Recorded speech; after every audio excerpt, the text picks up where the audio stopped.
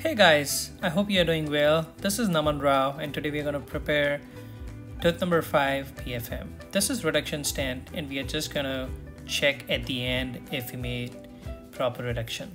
So as you see, now I'm making depth cuts. I usually like making somewhere around 1 to 1.5 for PFM because you need actual reduction of 1.5.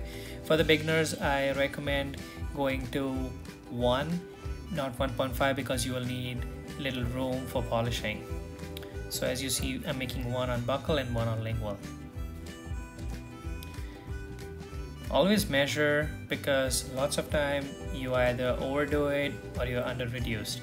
You don't want that, and you don't want to use your reduction stent multiple times. Now I'm going to prep the proximal surface using 169L burr. This burr is really amazing. Reason being, it's thin and very sharp. Always remember to have a new pair of burr when you're prepping a tooth, or else you are gonna take the entire day to prep and the time will pass by.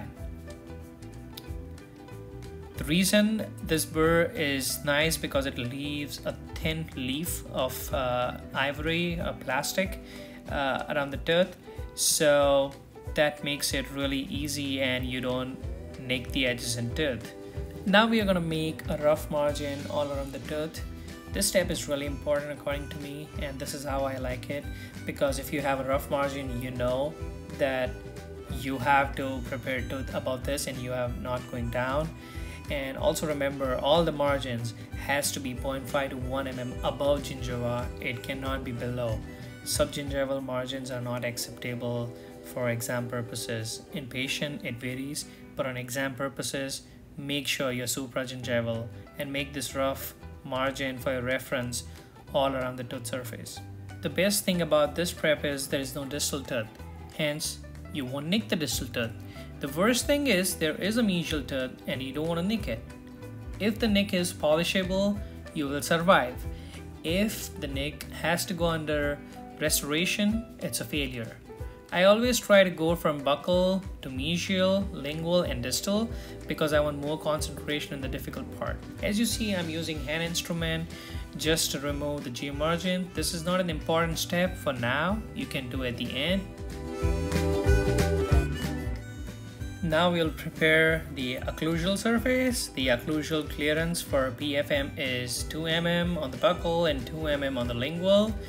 Always remember, you run the burrs on the cusp the way they are. Don't change the anatomy. If you change the anatomy, it's going to be really difficult to recreate it, and you will either over reduce or you will spoil the prep.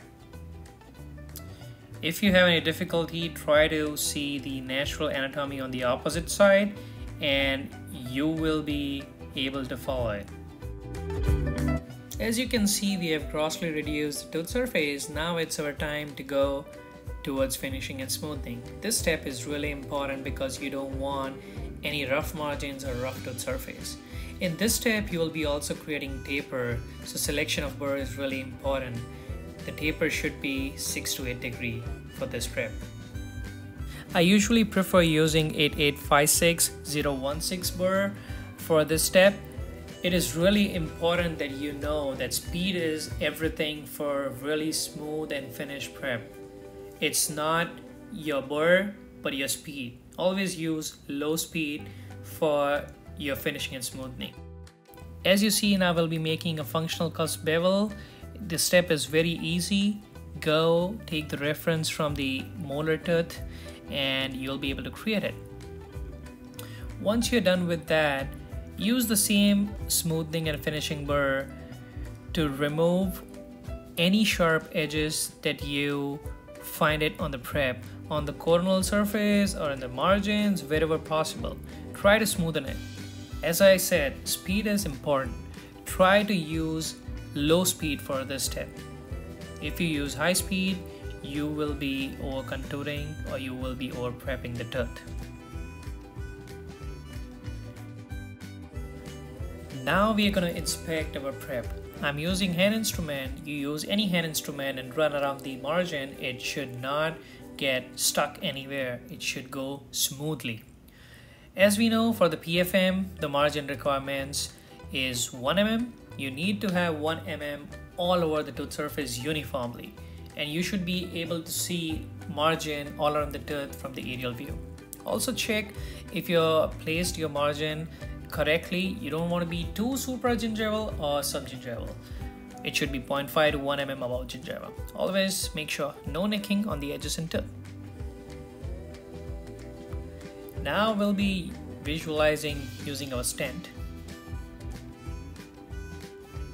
The prep looks good, smooth, finished. Taper looks good. You can see margin around the tooth surfaces. Reductions are done well. What else do we need? We're done with this prep. Thanks a lot for watching my video, and I'll also put some additional description that might be helpful to you guys. And as I said, everyone can do this.